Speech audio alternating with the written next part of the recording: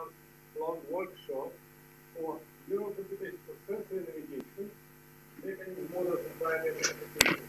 It's organized by Matthew Lewis, Julie Simpson, Massimo Ragazzano, and me. So guys, please pay attention to this. Everybody welcome to apply. By the way, application deadline is actually very soon. It's not up to us, it's up to KPP, so please apply, even if you just think about it. But then we'll see what we record. And the rule of this workshop, it's not a conference. Basically, you're coming for extended period of time. The minimum time is about 2 weeks. And correct. You need to come for extended period of time. It's only one lecture a day, so that's not so that you can walk through some yes with the authors, you can interact with people. It's create a productive environment. I like you very much. Hope you. Okay. Thank you very much. I won't take any more time from the speaker. The speaker is Michael Dickinson.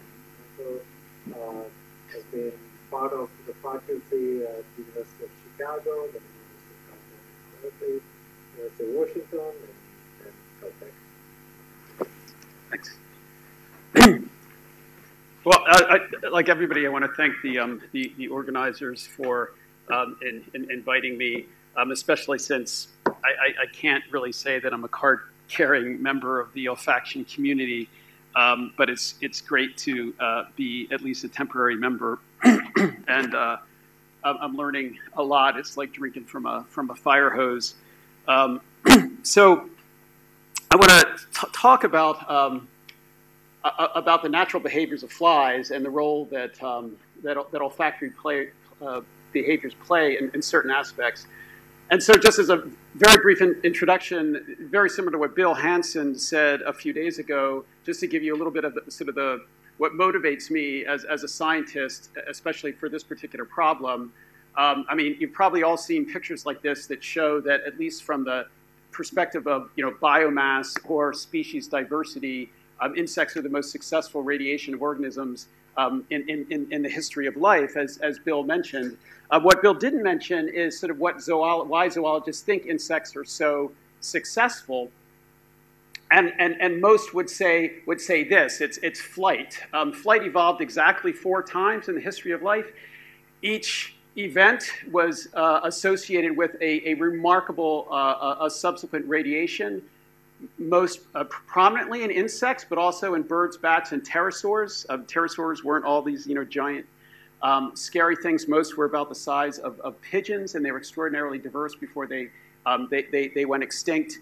And my most of my research career, I've studied flight, basically because it's cool. I think if I was put it a little more scientifically, flight really pushes the envelope of organismal design. So within flight systems, and by the way, this is a high-speed a video shot at 6,000 frames per second of 2 Drosophila that were on a collision course with one another. And here's a photo montage that shows that they can exhibit a evasive maneuver within about somewhere around 1/5 to 1/10 of the duration of a human eye blink. And what we find within flight systems is the most powerful muscles that have ever existed, the fastest visual systems, arguably, from the talks we saw today, the fastest olfactory systems. I mean, the list goes on because it just requires specializations to fly. And why fly? Well, the cost of transport is so low that it basically allows you to carry your body mass a greater distance per unit time than any other form of terrestrial locomotion. Now, another thing that I think is really fascinating that's come from sort of modern day neurobiology is we're learning almost on a daily basis as papers come out that the neural architecture of insects is astonishingly conservative. So we can find homologous neurons, homologous circuits, families of neurons in animals as behaviorally different as social honeybees and fruit flies. And I think that conservation underscores behavioral modules that are very broad and very, very ancient. So we can find navigational mechanisms in ants monarch butterflies, dung beetles, and as I'll show you, fruit flies that are all actually using the same homologous circuits. And if we sort of think about that in terms of evolution, we have to go back between 450 to 400 million years ago when this great radiation took place that has given rise to these crown taxa. And so if there's one thing that's, in my mind, as cool as insects, it's time travel.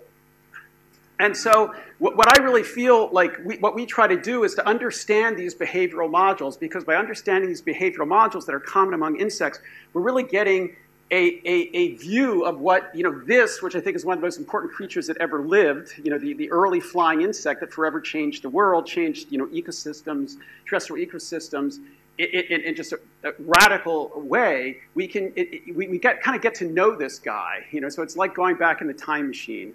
And to put this in a little bit of an analogy, this is pi. Does everybody know what pi is? Okay, it's kind of interesting to look at these words. Pi is Proto-Indo-European, and so what linguists can do by looking at current languages is reconstruct. These are English translations of Proto-European. They could put together a vocabulary and sometimes even syntax of this ancient language in these crazy societies that actually try to speak Proto-Indo-European. It sounds a little bit like Klingon, if you've ever heard Klingon. But it's the same sort of idea that we get this amazing view into this early culture by trying to reconstruct this ancient language. It just as I think we can reconstruct this ancient creature at the very base of insects. So is there a Precambrian toolkit? So yes, indeed there are. And I want to point out that this is one of people's favorite proposals for a fossil that might be very, very similar to the organism that was at the base of the split between protostomes and deuterostomes. It's called Dickinsonia, which my wife, she says, why are you so excited to this? Dickinsonia is usually described as like an enigmatic, gelatinous, brainless little worm. And I say true, but then that indicates that the ancient features are captured by some crown taxa. So it sort of supports my general hypothesis. So the behavioral modules that I want to talk about have to do with how animals find food, and flight plays an important role because many ecologists have discussed these sorts of issues before, but search is really a multi-scale phenomenon. But within insects and other flying animals, that scale gets greatly expanded because you can fly. So you have like long distance component, long distance dispersal that can be from continent to continent, that literally can be, say, in some birds from near the North Pole to near the South Pole.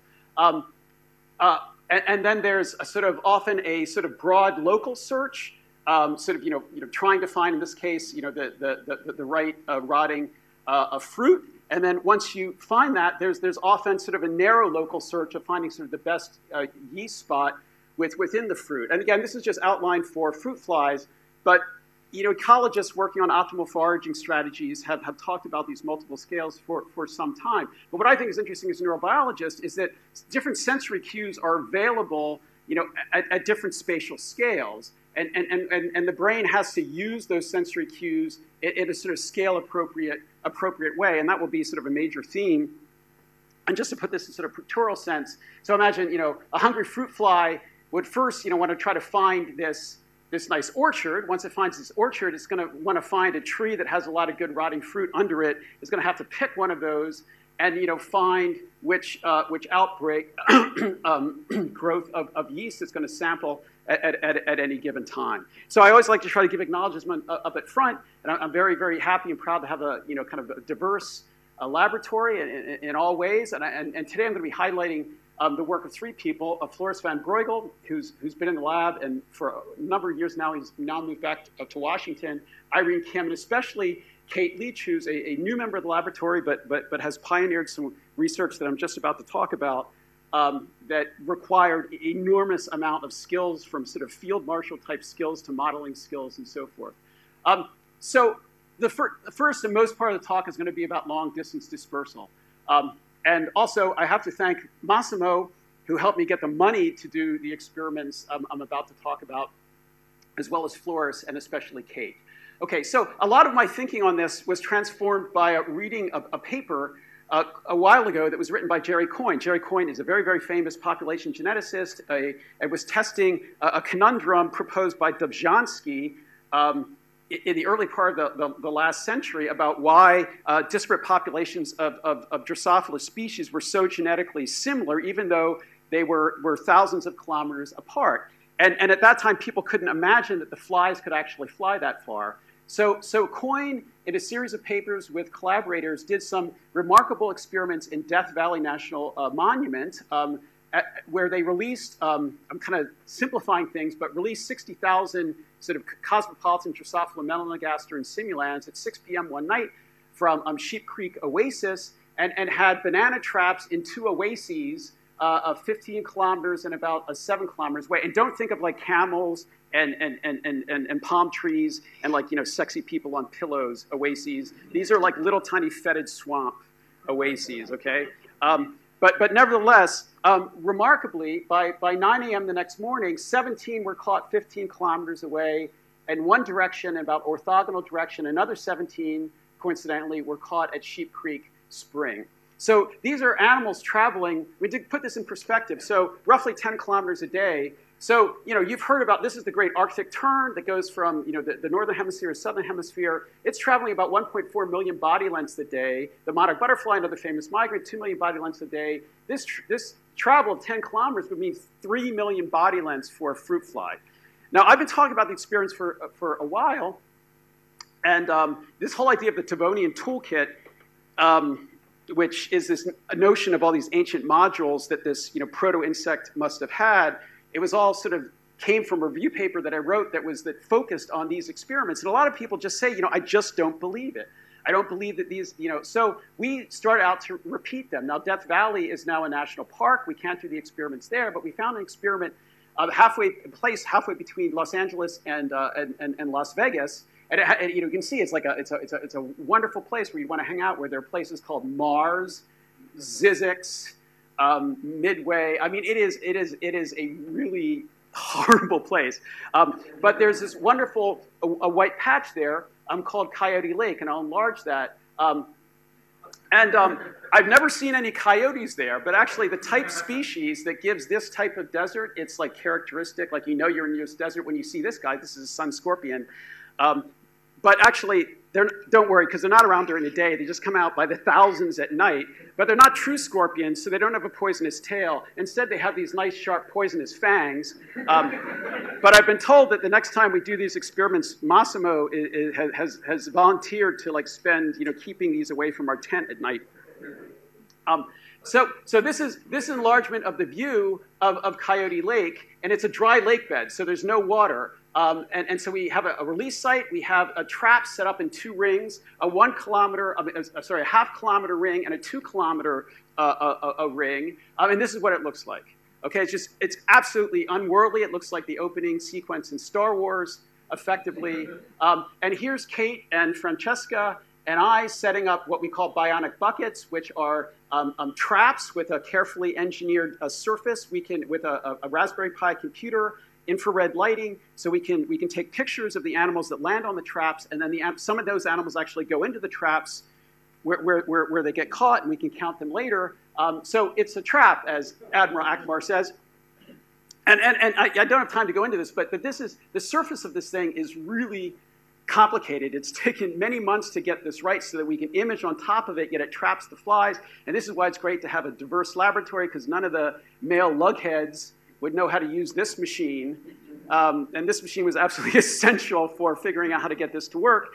And what we put in this trap is treetop apple juice, half a liter of treetop apple juice, and some champagne yeast that are fermented for exactly 2 days. That's all that's in these things. Okay, so here's what one of these traps look like. Michael, okay. Is it Yeah. important to do this in the desert just because you don't want them coming to some other nice spot in Arctic, or why I mean, we wanted to be as close as we could to the original experiments, and yes, there's less distractions, and it's just this big open surface.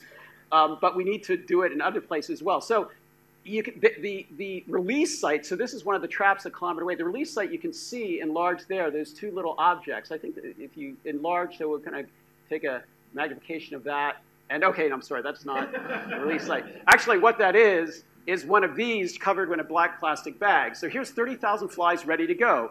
And I know what you're thinking. We have a weather station, so we get wind direction, temperature, humidity, all these sorts of things. Yes, we count them. So we count them because Kate devised a really clever, we have these laser cut inserts that we put inside the fly bottles. The flies pupariate on these things. We can put a bunch of these things in one box and all the flies come out, and then we can count this with machine vision or manually and so forth. So we know that we're within a couple thousand of 30,000. Okay, let me just get to results. So these are results. So we released about 25,000 flies in this experiment. This was the wind direction at the time of the release. These are the numbers of flies we caught in the traps in the half-kilometer ring and the 2-kilometer ring. And we were just fucking surprised. We didn't think we'd catch anything. And we get all these flies. And this is just displayed in kind of graphical form. So I want to first talk about the traps that are 1 kilometer away from the release site, because we fluorescently tag them with fluorescent powder, and we don't need to though. Nothing lives. Well, no, okay. I don't want to give my punchline away. There are no other Drosophila. We've never caught a Drosophila that wasn't ours. Okay, we have caught other things, but that comes later. Okay, So this is just the number of flies on the traps with the camera system, data from one trap. And remarkably, the data from different traps, regardless of wind direction, overlaps. So the flies are compensating for wind, which is sort of what they're supposed to do, but with a hitch, I'll show. So we can kind of figure out from the number of flies we get that about half of the, if we see the fly with the camera, there's about a 50% probability that we will trap that fly within the next second or so. So anyway, I mean, that's not really important, but I want to overlay all the data from all the traps. And this is pretty remarkable. If I put this in terms of speed, and this is just using the distance directly from the release site to the trap, the first flies that get there must have flown at 6.5 kilometers per hour minimum, because they might have waited for a while, right? And then even the kind of these slow pokes, they're still traveling fast. And then all the flies, they kind of get through. It's like a shock wave of flies that's done in 36 minutes. So just to put this in perspective, 6 kilometers per hour is about like a fast, brisk walk, okay? So if you had a pet fly, you could take it for, a walk.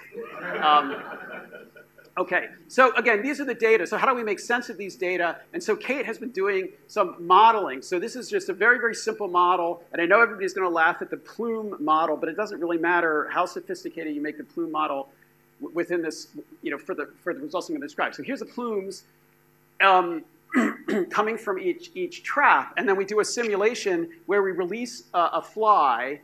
And every time it crosses a plume, there's some probability that it'll detect the odor in the model. And then if it detects the odor, it does a kind of the classic casted search filter, I'll show you, and it gets trapped. But the probability that it traps falls off with distance from the source. And we can change all these parameters, but what I'm about to tell you doesn't really make much difference. So here's a case. This is what we call sort of the Death Star, to keep the star listening.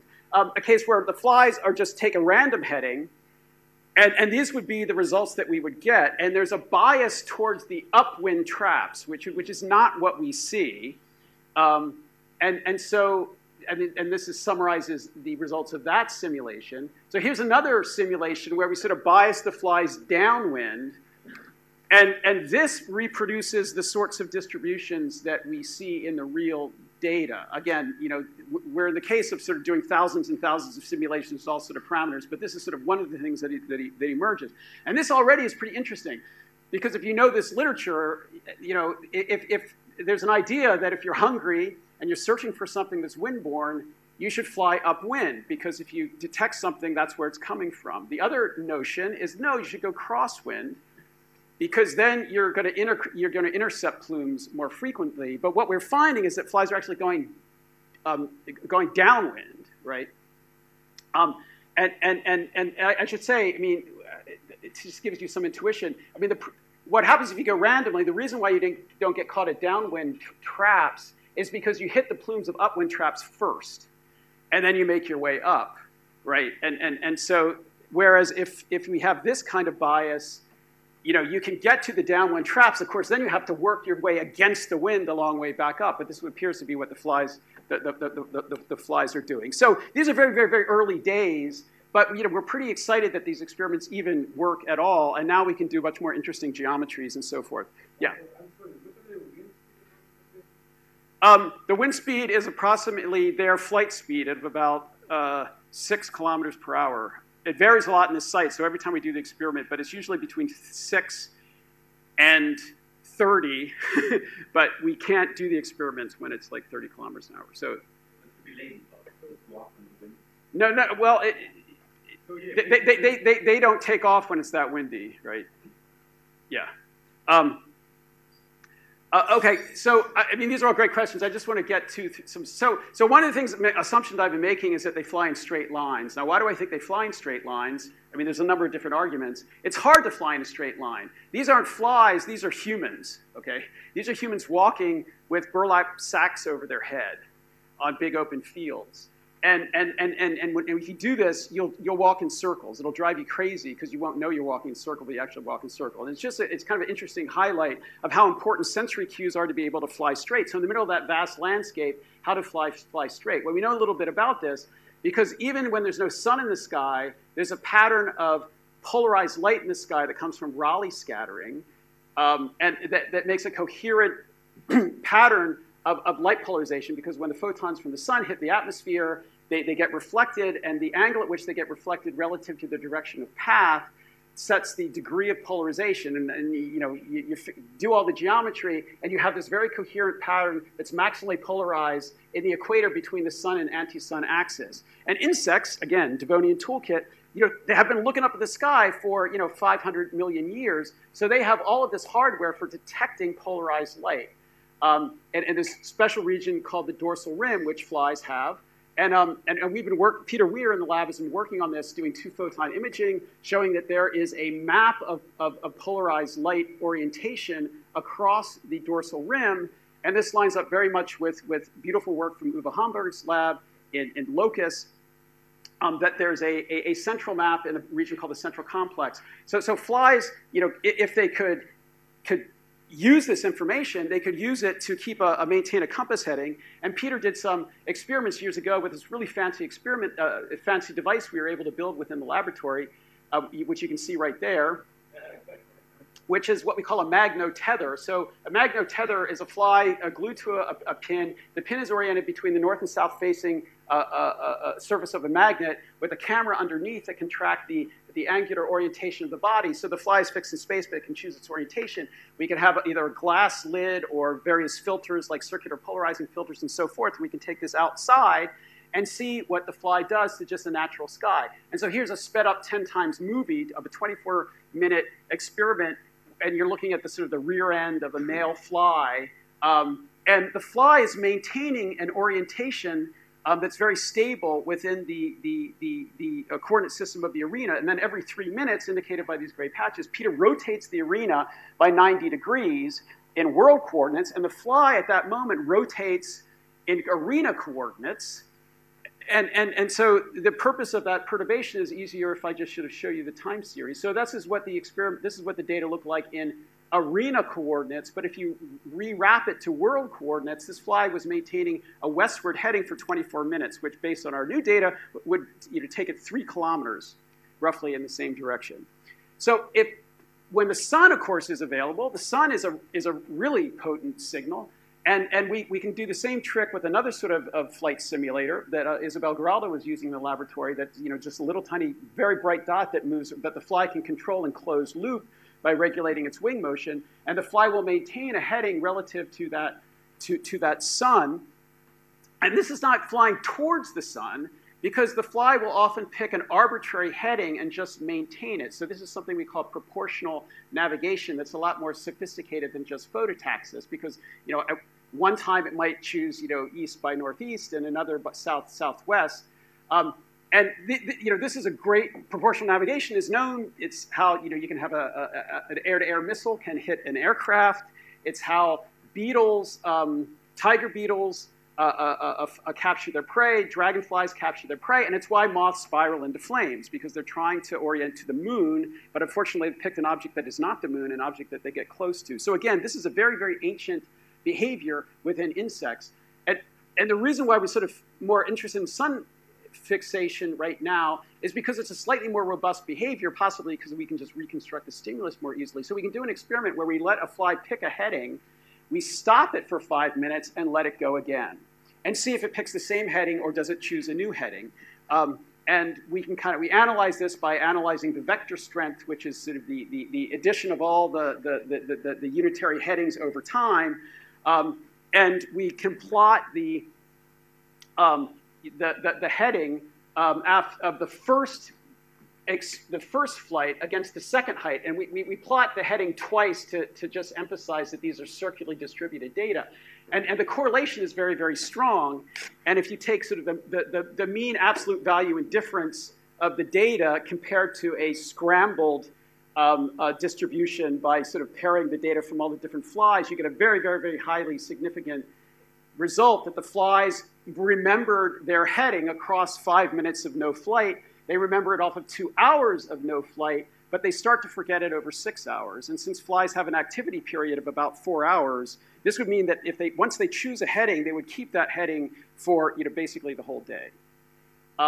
So I just want to say a little bit, because I know this is probably what people are going to ask me questions about this, because there's been a lot of fantastic work from Vivek Jayaraman and Gabby Mayman and Tanya Wolf on the so-called compass system of the central complex. So there's cells within the brain of the fly in the ellipsoid body that is thought to represent the azimuthal sort of orientation of the fly. And this is from just a summary that Turner Evans and Jayaraman did. And so you might ask the question, what are these compass cells doing during the sun fixation paradigm? And this is what they're doing, that the representation, the angular orientation of the sun is being mapped internally in this toroidal neuropil within the fly. So we're pretty excited about sort of chasing down this circuitry. And now I want to get back to another topic, which is getting back to odors. What are the flies attracted to? So I'm telling you, we just put treetop apple juice and yeast. And we've done very, very simple preference experiments that if you put apple juice or any juice with yeast, and you measure the production of CO2 and the production of ethanol over time, flies like the ferment when CO2 production is maximal. And this kind of makes sense. So if you look at the common features, chemical products of fermentation, CO2 and ethanol really stand out because of the very high vapor pressure, and they're very, very light. So for a cue that's going to carry a long distance, there's really what you'd expect you'd want to choose. Okay, but of course, you have to pay attention to the literature, right? And there's certain, now with all these open source, like fantastic things like bioRxiv, you can get information very quickly. Of course, my favorite one is Reddit. And we came across this paper in Reddit a few years ago. Okay, our house has a fruit fly problem. Found this in the airlock today. So this is somebody brewing. So these are all dead fruit flies. And then the thread is kind of humid. Yep, they're attracted to CO2 because it's released by rotting fermenting fruit. Unfortunately, this makes them a really common vector for infection since they carry Acinetobacter. I would postpone any further brewing until you get this shit under control. Okay, right? So also a fly guy here, building on that, you Golden Death said they actually show avoidance to CO2 because it's commonly used in aversion learning studies. Here's a recent paper on avoidance behavior. The attraction. So this is just highlighting a fact that within the literature, there is a series of papers, mostly in very high-profile journals, starting with this paper from David Anderson, Seymour Benzer, I'm sorry, and Richard Oxel, showing that flies are aversive to CO2. Okay, and Leslie has done beautiful stuff, isolating the receptor that's responsible for that aversion. This I can't go into all the papers, but they're all like sort of solid papers, maybe with an interpretation that I'll question. There is some complexity. So Sarah Wasserman and Mark Fry's lab did some experiments with tethered flies and claimed that, well, walking flies avoid CO2, but tethered flying flies seem to be attracted to CO2. But they got a lot of pushback on this paper. So it's very, very confusing. And also just remember, we just for kicks and giggles decided, well, how much, like, what are flies living in? I mean, the idea in the original Anderson experiment, Tristram mentioned this idea of a Shrek stuff. That's something that a stressed animal gives off that other animals can respond to. And that was the idea that CO2 is the Shrek stuff. So if it is, flies are freaking out because they are living, a typical fly bottle, they're living at like 1% CO2, which is kind of interesting to think about it if it is a Shrek stuff. But the other problem is that if you look at insects broadly, pretty much any insect that's been tested for CO2 is attracted to CO2. So it seems to be, and it's what life smells like, right? In a sense. Okay, so we've been studying this problem for a while, and so initially we did this in a wind tunnel, and we have a nice calibrated wind tunnel where we can calibrate an odor plume, and these initial experiments I'm going to show you with a laminar odor plume, where we can use a robot attached to a PID that maps the plume in space, and then we put the flies in the flight arena, and I'm not going to talk about this, but flies do the classic surge and cast behavior, where they sort of follow the envelope of the plume over time for minutes or hours. One point I did want to make, because I just think it's kind of interesting in the context of turbulence and so forth, that one of the claims we try to make in that paper is that really the time history of the fly's experience is not as determined by the odor structure of the plume, but by its flight dynamics, because the fly keeps zipping in and out of the plume. And that's what's really driving the fact that it doesn't get any odor for a long, long time, and it's not because the packets in the plume are moving, but because it's just way out here.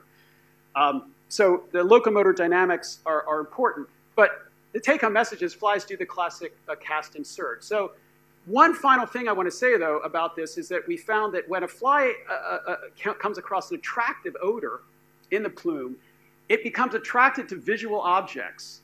Even when it comes out of the plume, for about 10 minutes after getting an attractive odor, it will be attracted to little black projected circles on the arena. And I can kind of show you that a little more convincingly in this animation. So, I'm sorry, this is animation of data. It's not a simulation. And these are not all traces that were done at the same time. I'm just overlaying them, so you can get an impression. So these are flies that are flying around. There's odor here. There's no odor down here at the bottom of the tunnel, but you can see that these flies all get attracted to this visual object, and there's no odor there. It's just a black projected object.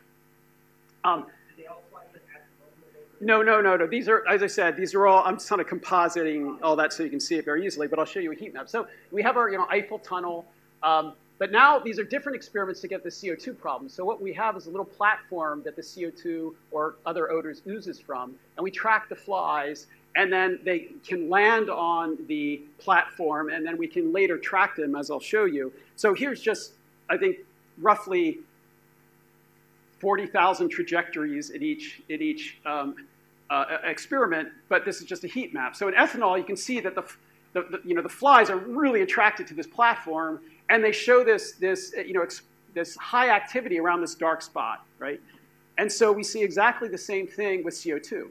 So the CO2, the flies are very, very attracted to the CO2. They're not attracted to just, say, a H2O plume. And we can quantify it, by measuring where each trajectory goes, the approaches to the pad, landing on the pad, approaching the dark spot. But clearly, both CO2 and ethanol are attractive to the flies. So Mark Fry, proposed in this paper these enigmatic experiments, or Sarah's paper. The idea was, well, maybe we know that flying during flight, there's high octopamine levels in the fly, but not when they're walking, and so maybe that could explain things. So what we wanted to do was to do an experiment where we could kind of track the fly coming in, and then test it while it was on the ground.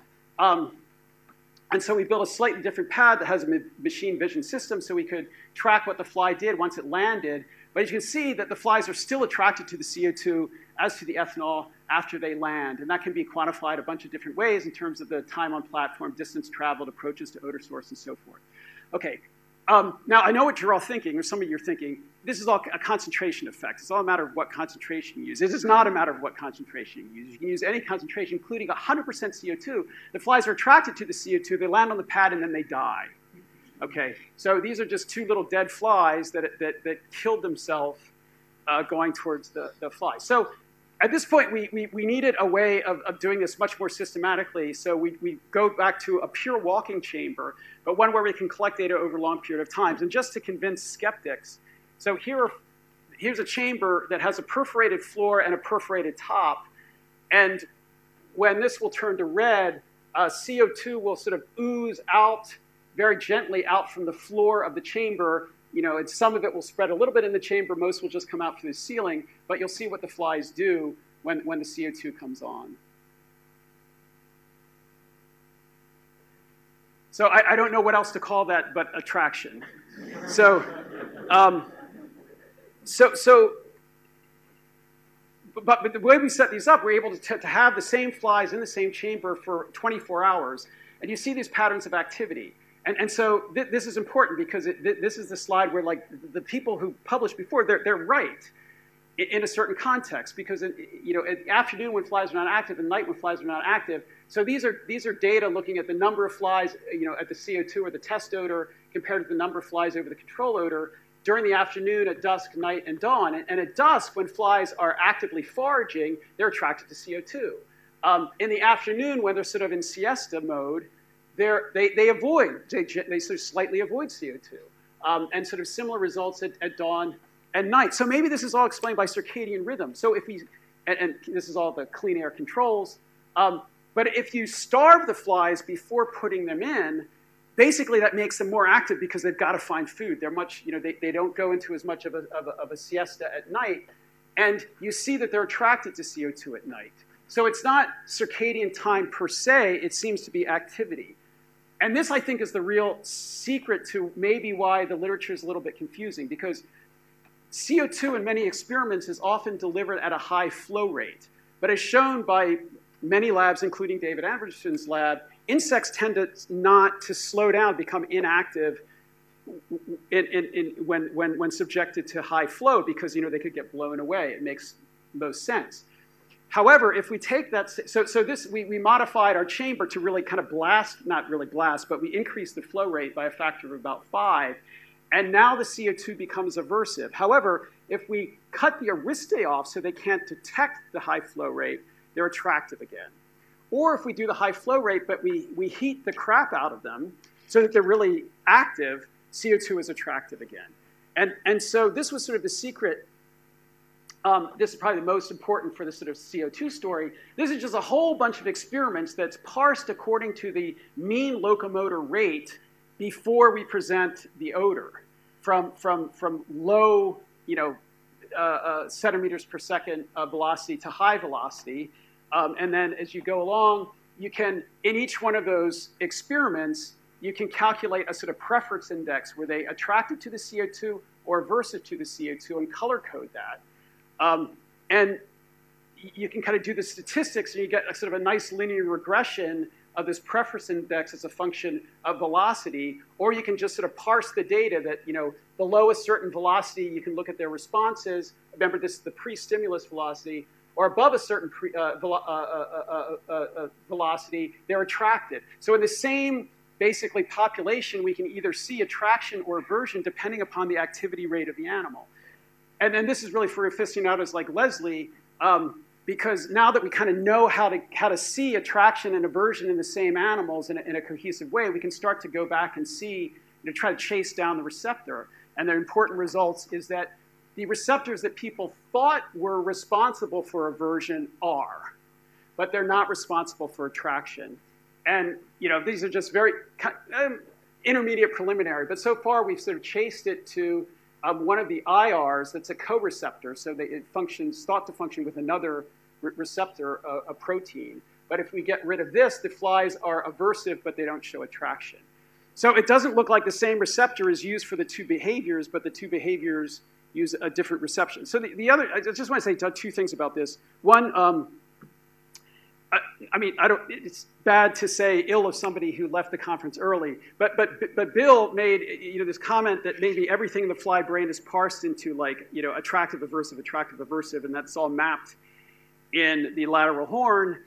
I think flies are smarter than that. I think they have the ability to see the same odor as attractive or aversive under different contexts, and I think there's other evidence in the literature that supports that. Another thing and this relates to a giant ecological model that I'm not going to have time to talk about, but what this is plotting is the number of flies on the platform, that landed on the platform that had CO2. After a while, they start to go away, and that extinction curve is indicated here. They do the same thing for ethanol, but they extinct at a slower rate. These are the same data collected in this internal chamber that is sort of, once the CO2 turns on, they all get excited about it, but then they slowly, it doesn't become aversive, but it's just not interesting. But this totally makes sense. Like, you smell something, and you look in, and after a while, it's like, screw this. There's nothing here, right? And that decision is made earlier for CO2 than it is for ethanol, but that makes complete sense because the environment is full of lots of false signals of CO2, much fewer false signals of ethanol. There's really nothing but yeast out there making ethanol. And if I forgot to say this, flies are yeastivores, right? That's the whole deal. Okay, so why should they avoid CO2? With all due respect, I don't believe the Shrek stuff hypothesis. The reason, very simple: flies are tracheates that store CO2 in internal tubes in their body until it accumulates. And when they breathe, they give out big pulses of CO2. That's how they breathe. And this is why I think if you vortex flies, you get CO2.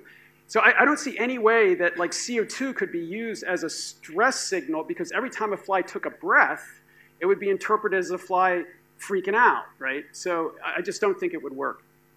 Okay, then why do they avoid CO2? There's two hypotheses we come up with. One is the volcano hypothesis.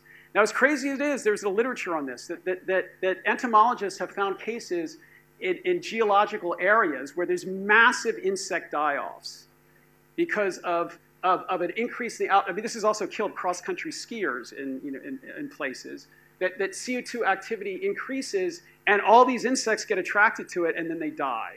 So there could be some aversion for natural sources of CO2. I think this is a little nutty, but it's just should be mentioned because there's a literature on it. I think a much more likely hypothesis is the parasite hypothesis. That if you're trying to find, if CO2 is what life smells like, and you're a fly and you go after the CO2, and you're something that likes to lay your eggs in the fly, or its eggs, or its pupae, or its larvae, why don't you go after CO2 as well? And when I said that, somebody asked me, how do you know they're your flies on the traps? Well, we never collect fruit flies in Coyote Lake, but we collect a crap load of stuff, and almost all of them are parasites. So you saw in the middle of that wasteland, these are just sort of a small number of these little tiny insects that we collect. So I think that basically, when flies are quiescent and they're not actively foraging, they don't need to be near CO2. They don't want to be near CO2 because the parasites could come get you. So that's our kind of best hypothesis. So how much time do I have left? Like 5 minutes? 5 minutes. Okay. Oh. Now I wish I hadn't cut those 20 slides. No. So I want to talk about another thing that is like so. I'm kind of cheating because this doesn't relate to odor except in a way that it does. But this is in the context of narrow search. So now we're at a very, very different spatial scale. So the flies, possibly flown kilometers, zipped around searching, and I didn't have a time to talk about that aspect. But it makes a decision to land, and now it's looking for food. What does it do? Well, a guy who I've admired a real long time is Vincent Detier. Vincent Detier published a book called The Hungry Fly and a charming book called To Know a Fly. And one of the phenomena that he described, and he was just basically a fly whisperer who was really a pioneer in sort of invertebrate neuroethology back in the 50s. But he would take houseflies and pick them up and give them some sugar and then put them back down and then draw what they did. And they did these kind of crazy loopy things that he called dances. And he called them dances because they reminded him of the crazy loopy things that honeybees did when they come back to the hive. And he didn't use the term lightly. He actually proposed that it was the same like ancient behavioral module of like what an insect does after it gets rewarded by food. Now, I actually think that specifically that's nutty. But generally, it's brilliant because I think he was a very, very early pioneer in this idea that you could observe behaviors in radically disparate species that actually went back to some core ancient, the Devonian toolkit. So I have enormous admiration. Bell looked at this in fruit flies a couple of decades ago, but again, not with technology that I think made it possible to figure out mechanistically what's going on. So Irene Kim took on this project in the laboratory, and I just want to show you some movies of this. So here's a hungry fly walking around in a dinner plate. This is sped up a little bit. This is sort of the timer. There's a yummy yeast paste drop in the middle of the arena. So this fly is hungry. Okay, point number one, it takes an excruciatingly long time for the fly to find the damn food. It's like standing behind the person in line and then they like lose their wallet and you're like, it's just, okay, this is moments after the fly has finally found the food. Okay, this is that same fly, that's what it does. Okay, so this is this thing that Vincent Detier called the dance, and the referees of the paper didn't allow us to call it the dance, which I think was really unfortunate. What's that? No, I wasn't. So this is just looking at lots of data. You can do this in complete darkness, and they still do the dance. You can, by a number of different ways, test whether odor is involved, and using sucrose, using mutants, although the mutants are somewhat problematic for reasons I can get into for aficionados. But I'll show you a more convincing experiment in a moment. And an interesting thing, one idea is maybe the flies are laying down a trail so you can get rid of the hydrocarbon glands, these enocytes that females have, that would be the most obvious things that they would sort of lay down some sort of track. And in fact, the dances, if anything, get super strong if you get rid of their ability to lay pheromones. In fact, it's so amazing. I just want to show you the results of that. Oh, yeah, experiment. So again, this is a fly that has a genetically ablated enocytes, which are epithelial cells that can secrete hydrocarbons that are used in signaling. So again, the excruciating wait for the fly. And if olfaction is so important, why doesn't the fly find the food? Okay, so this is the dance right after. It's just crazy to me.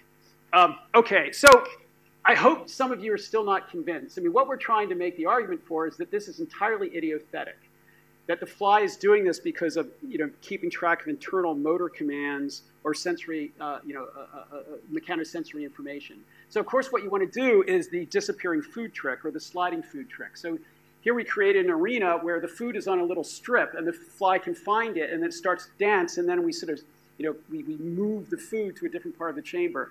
It's a difficult experiment to do because flies have such great mechanosensory capabilities that they tend to get disturbed by the sliding. But nevertheless, it still works. So here, and there's something just ridiculously amusing about these. And these are done in the dark, as most of our experiments are. So again, there's a long wait while the person looks for their key, their wallet, and forgets they need bananas. Okay, it finds the food, and then you'll see the dance. Okay, and then you kind of have to wait until the fly, and then boom, see it was moved over there, and the fly continues to do the dance. And there's lots of features I'm kind of skipping out that the loops of the dance get further out over time, and so forth. So this is the last trajectory, but it's also kind of cool. This is a case where the fly finds the food in the new location, so it's got to find the food. Come on. Okay, there it finds the food. And then it'll do the dance, and then we'll move the slider. And then this is just a fly. About 30% of the flies do find the food in the new location. And then you'll see what it does immediately afterwards.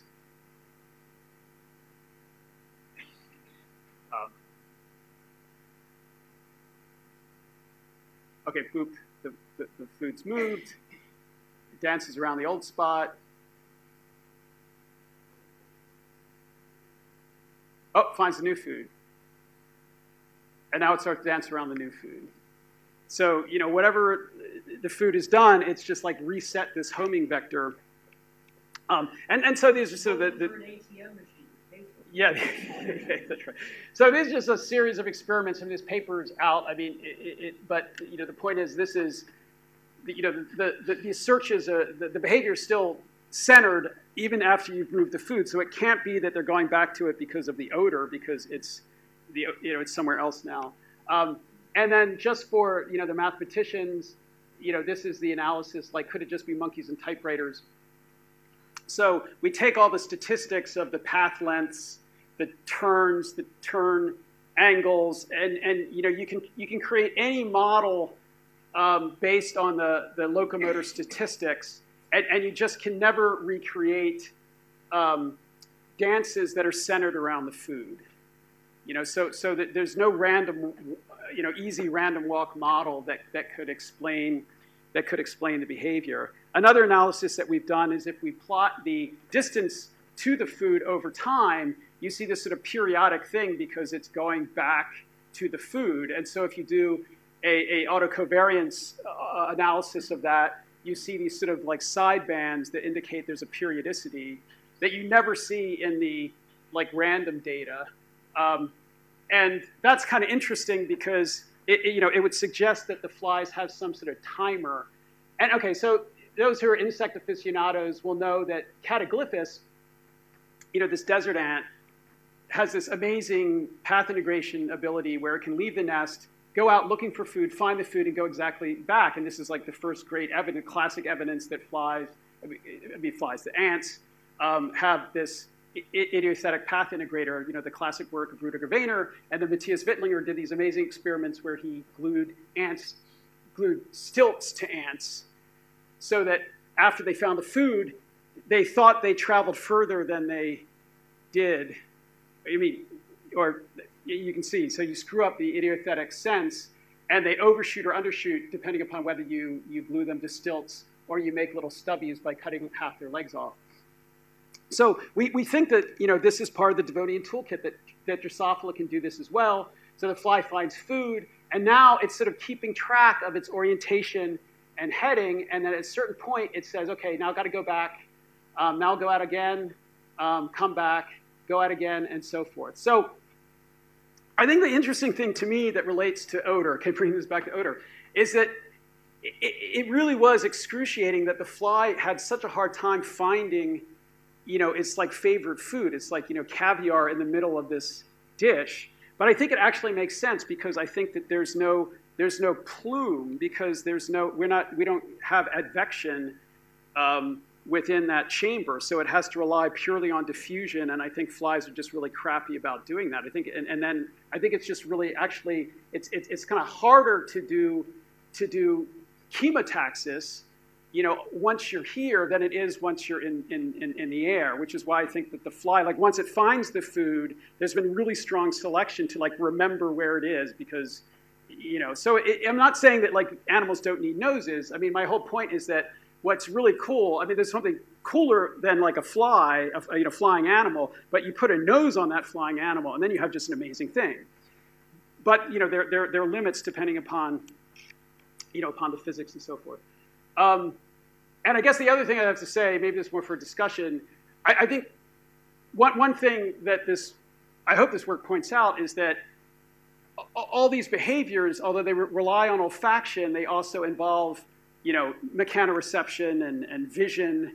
And, as sort of a sensory motor person, I think sometimes it's a little dangerous to sort of like only focus on one sensory modality because, from animals' behavior, from animals' perspective, like, it's squeezing all the sensory information from the world, like blood from a turnip. And sometimes there are interesting interactions between olfaction and other senses. But anyway, that's basically it. And again, I want to highlight the people, Kate, who in a very short period of time has like gotten these Coyote Lake experiments to do, which is just really amazing. Floris van Breugel has been chasing down the CO2 story for several years now, and I think you can get a sense of just how hard it was to figure out what was going on. And Irene Kim, did the work on the dances. So thanks.